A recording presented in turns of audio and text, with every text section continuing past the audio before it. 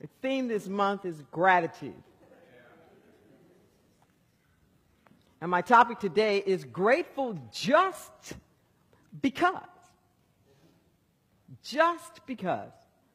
We tend to make gratitude a reaction. We tend to make gratitude a response. Like, give me something to be grateful for, and then I'll be grateful. But it's not incumbent upon me to be grateful until there's something that I have that I feel like I can be grateful for. Now, one of the problems with that is that our perception as to whether or not we should be grateful for something keeps changing. Initially, it's, I have to like it. Yeah. That's usually our initial response, is for me to be grateful for it, I gotta like it. Okay? That means it's pain-free, drama-free, guilt-free, according to my plans, fits in with my schedule, doesn't cost me anything I wasn't expecting to pay or less. You know, everybody's cooperated, and it all fits in with my plan. Whew! I'm grateful.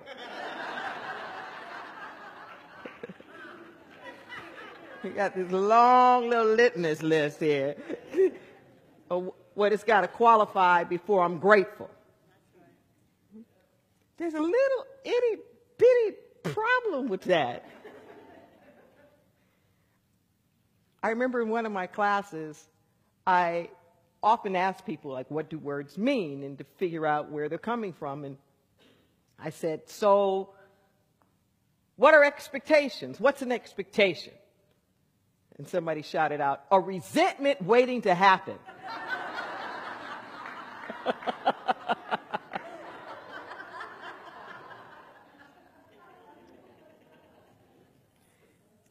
We mentioned that we're starting this week the healing our relationships to money, self, and family.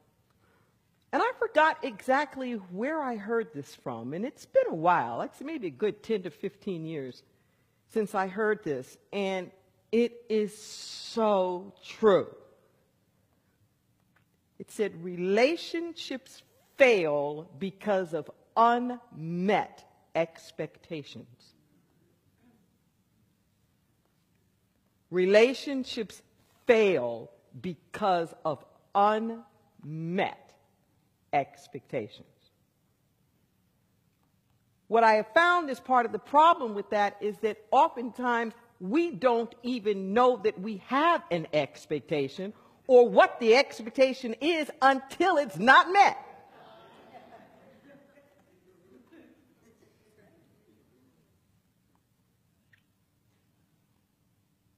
I've done conflict resolution stuff professionally pretty much most of my life. And it never ceases to amaze me when you get the parties there together, what you find out is that the expectations that they had of each other, the other parties had no intention of ever meeting. And a lot of times they weren't even aware that that was, in fact, the expectation. Okay? We are running around in life with all kinds of expectations that just bear no reality to anything. And if we want to really get into this thing called gratitude, we have to do this subtle shift from an expectation to just expectancy. This is not just a play on words. An expectation is very concrete. It's very specific, like we have the idea of how it is to unfold. Expectancy is just anticipation that's open-ended. It doesn't require that it all turn out to be a very specific way, but there is an expectancy there of something happening. Okay? So what is this expectancy of? Einstein said something that I think was just beyond brilliant. He said, the biggest decision you will ever make is whether you think the universe is friendly or not. That's what Einstein said. The biggest decision you will ever make is whether or not you think it is a friendly universe. So here's what happens. Our little human brains are always in judgment. And it's as though life is a court of law. And what happens in a court trial is that you have two opposing sides who, before the trial has even started, before there's any evidence of anything, the way the structure is set up is you have the prosecution and you have the offense, the defender, the prosecution and the defender. It's already set up, this court of law. Somebody's trying to prove something guilty and somebody else is trying to prove that it's not. That's the way that the system is set up. So absolutely every piece of evidence that is presented is being viewed through that lens. Same evidence. Same evidence. One side is going to argue this way of how this evidence proves the guilt, and somebody else is going to argue how this evidence proves the innocence, or at least can't conclusively prove the guilt. Are you with me? Already set up. The evidence doesn't change. Everybody's looking at the exact same thing. But the decision of innocence or guilt is already made before they walk into the courtroom. That's how we do life. That's what this means about, is this a friendly universe or not? And the idea of the expectancy. Are you walking around with the expectancy that it's gonna be hard and everything is against me? Or am I walking around with the expectation that life itself is fundamentally good and that I am a deserving being in life? That I am fundamentally good. Now, I know that that smacks at just a couple of theological frameworks. Okay? And I don't know about everybody else, but I was raised very Christian, very fundamentalist, evangelical, charismatic, Pentecostal. Now, I don't know what Bible everybody else is reading. I don't know what they're reading. Okay? But the Bible that I read says that we come from the one thing that has breathed its life essence into us. That we are representations of this. Not in terms of physiology, but like DNA. You can't be anything your parents are not. That we come from something. We're in this world, but we're not of it. We're from something else. And this fundamental belief here, okay, this fundamental belief is going to make all the difference in the world. All the difference in the world. And you say, well, I'm not so sure about this. I'm not so sure that it's a friendly universe. I'm not so sure that I'm deserving. I'm not so sure. You know what? That's great. And that's why I love this particular spiritual tradition. Prove it to yourself. You don't have to come in believing anything. You can prove it to yourself. But here's the caveat. In the scientific method, when you're trying to prove something, you start off with this hypothesis, right? Some kind of idea. You test it, and for it to really be scientific, it has to be repeatable. But here's the thing. If you're going to prove something and you're starting off with a hypothesis, you have to start off with it can be so. That's what you have to start off with. See? If I'm trying to prove whether the water boils or not, I have to start off with that. Like, this water can boil. And now I get to see if it does or it doesn't. But I have to start off with it can, because that's what I'm testing for. Are you with me? If I'm testing for it can't, then there's no room for maybe it can. Catch that. If I'm testing for it doesn't work, then there's no room for it to work. Okay? So all I'm asking people to do is just suspend the guilty judgment for a moment. That's all. I call it the benefit of the doubt. The benefit of the doubt. And I am overly passionate about this, particularly as an African American in this here United States. Okay? Because the benefit of the doubt is not something that's genuinely given to us on damn near anything, from intelligence to crime. Okay? The incarceration rate is 6 times, white folks. The arrest record, going to prison, I mean, it just goes on and on and on. But just the benefit of the doubt, okay? Just maybe. So can you walk around with a sense of expectancy that just maybe life can work?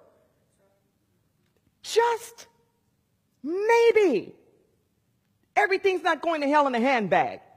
Just maybe. So if you're trying any of these principles out or whatnot, like, just try them. We're really big on affirmations here because the affirmations recalibrate you. The affirmations create new synapses in our brains so that we can actually make a shift. We are hardwired. Whatever we think about consistently hardwires us, and then we can't perceive anything beyond what we've already thought. This is our physiology.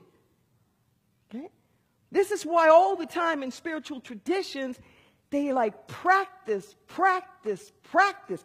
You have to repeat it and repeat it. And how many times do I forgive? 70 times 7 is what Jesus said, which is this metaphor that says it is repeated and repeated and repeated, because that's the only way you're going to get it.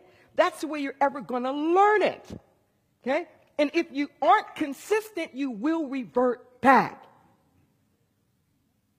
I don't care how much you work out and you get fit and trim. If you stop that, you won't be. I don't care how good of a player you are at basketball or tennis or anything else. You stop practicing, game off. You're a dancer, you stop dancing. You're a singer, you stop singing. You're a person that you say you're a loving person, but you stop loving. You say you're a creative person and you stop creating. The mojo stops. But the good news is that if you stopped, you can start. You stopped you, you can start you. That's the good news. This is the good news. The gratitude is not on the back end. It's on the front end. This is true with all the spiritual qualities. It's on the front end. If you begin with gratitude, guess what? You'll see more things. If you begin with gratitude, you'll feel it. If you, I cannot say this enough. We have to choose to live in alignment. If you wait to feel like loving, you are going to wait. If you wait till everybody acts right before you choose to forgive, oh, baby, you're going to wait. If you're waiting for life to give you permission, you're going to wait. You're here. That is the permission. You're here.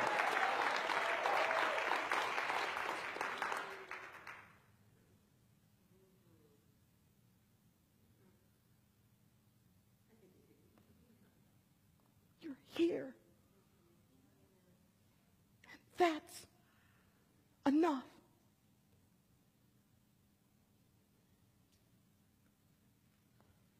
That's enough.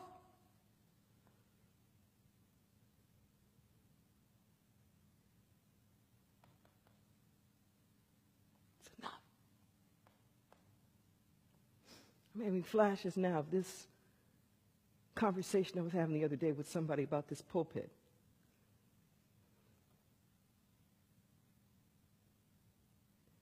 Now, this congregation that built this church was the same denomination that I grew up in, but they split in the 1920s on racial lines. So the white people became Assemblies of God, and the black people became the Church of God in Christ.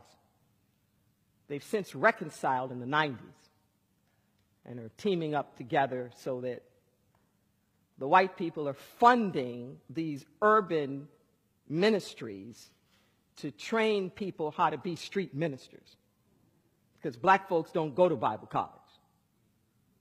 Most black preachers have never been to seminary.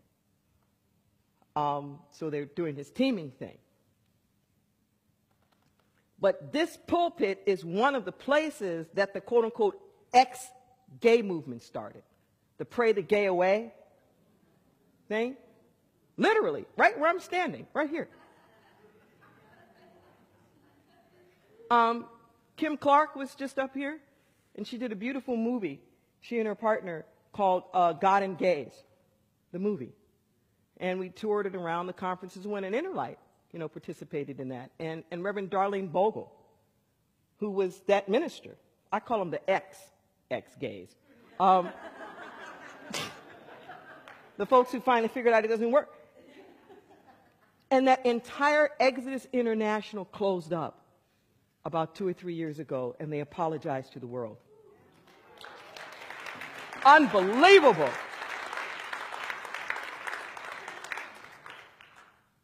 Unbelievable. But I know what that's like. I'm just at that age, at the tail end of the baby boom, where growing up in the tumult of the 60s and the 70s was just one thing after another after another. It's the civil rights movement. I'm in Los Angeles, Watts is blowing up. My dad's pharmacy burnt down. It was a good thing he wasn't in it anymore, but it burnt down to the ground. Watching that city go up in flames all the time. It's the feminist movement. My friends are going off to Vietnam. It was just like so many things going on. Stonewall is happening in the gay movement. It was like there was just all these reasons why not me.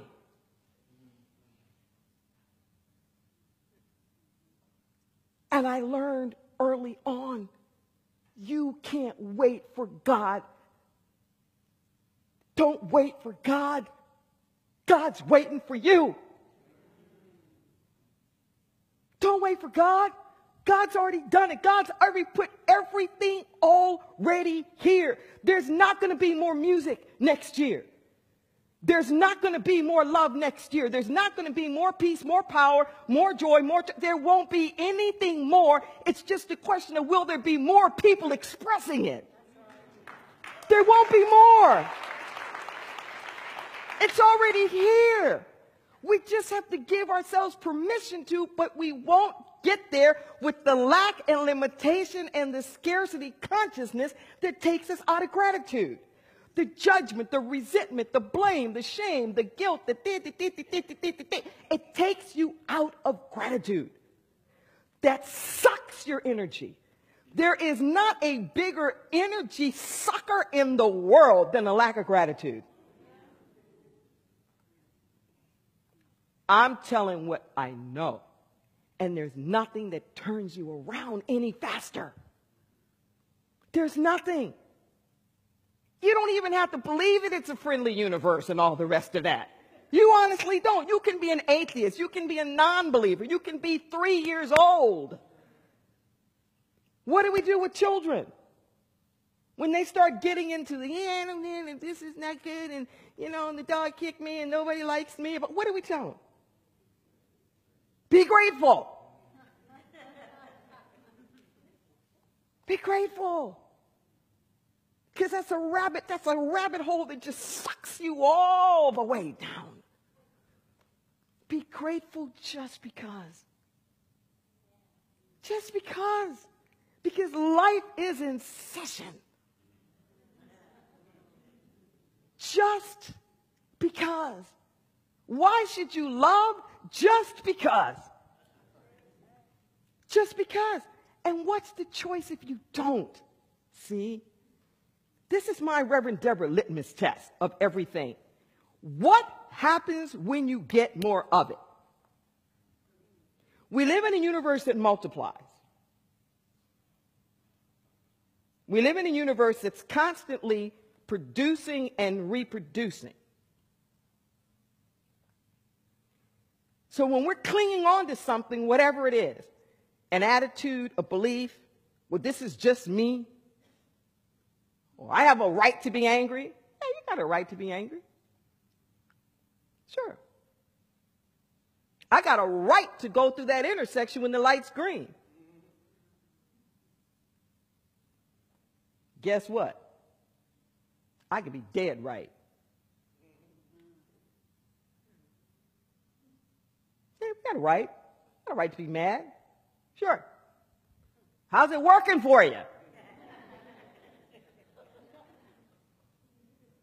And what happens if you get more of it? See? If it contradicts the fundamental harmony of life, it does not belong to you. I don't care how long you have thought it, how long it's been in your body temple, how long it has been in your body of affairs. If it contradicts the fundamental harmony of life, it is not yours. You are like a dog carrying a flea. There are parasitic stuff that sticks to us, like mud on the windshield or something. Wipe it off. Clean it off. Claim who you are underneath it all. See, too much hatred, you'll get sick. Too much resentment, that'll get you. Nobody's going to die of too much joy and love. Too much creativity is never going to kill you. You will not overdose from gratitude. You may get a little high,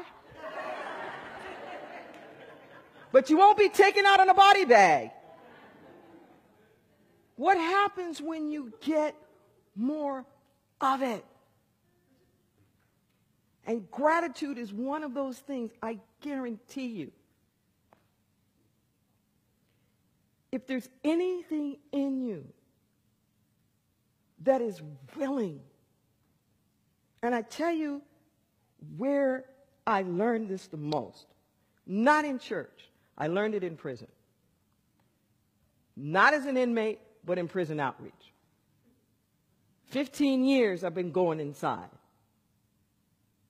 And you know how passionate I am about that. Because the lifers in particular have been my teachers.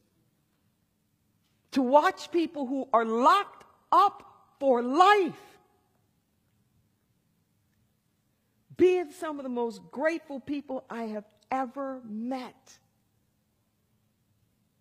Seeing what it means, like man's search for meaning, You know that book that Frankl wrote that I remember reading back in college? He was a Holocaust survivor. And he was talking about, like, how do you find meaning in all this mucky stuff? If you talk to any survivor of anything, this is what they're going to tell you. That at some point they got to a place of gratitude. At some point, if it was no more than just being grateful that they were alive, of walking around with an expectancy every day that the world can't take me away. The world can't take away my joy because it's an inside job. It's an inside job.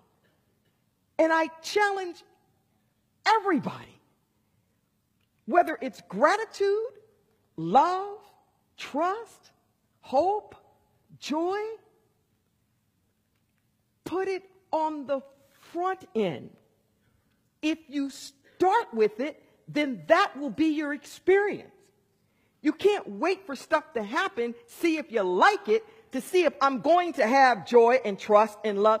Start out with it. I'm about to end soon, I promise.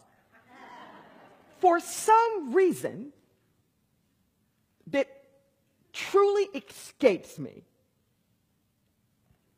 everything that I teach about spiritual qualities, everybody understands in the negative. No argument with me ever in the negative. So if I were to say, you know what? If you start your day with anger and judgment, guess what? What's going to happen? See?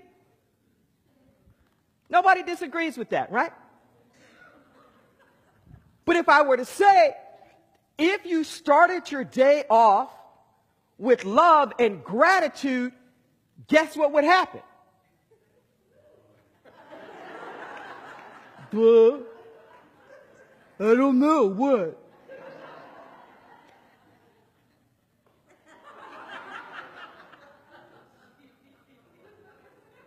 We know this, right?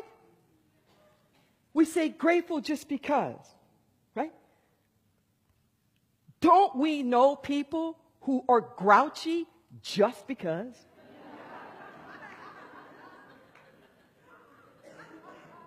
They're ugly and hateful and disappointed and rude and just because.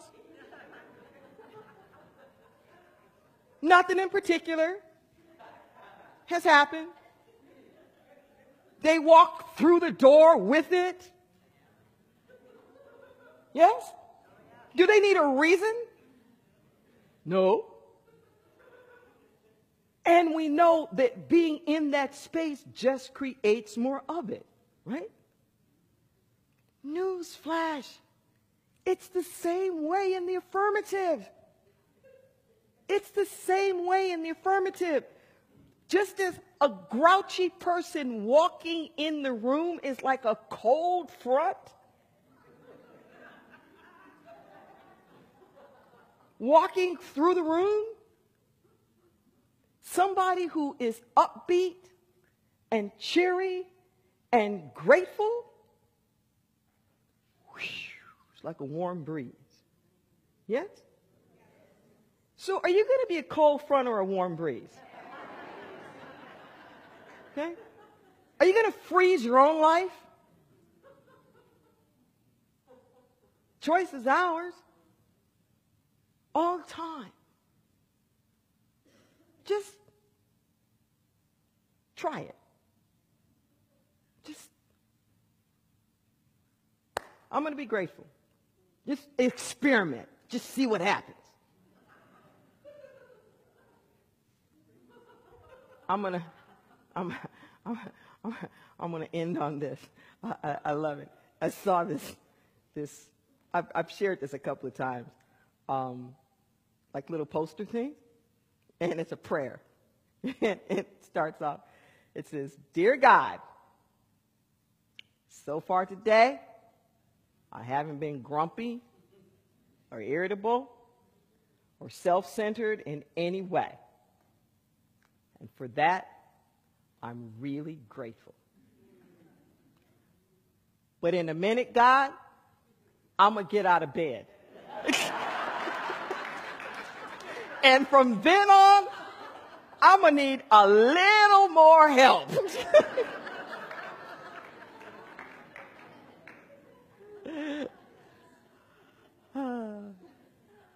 I turn to the divine for help, for my gratitude. Let's pray.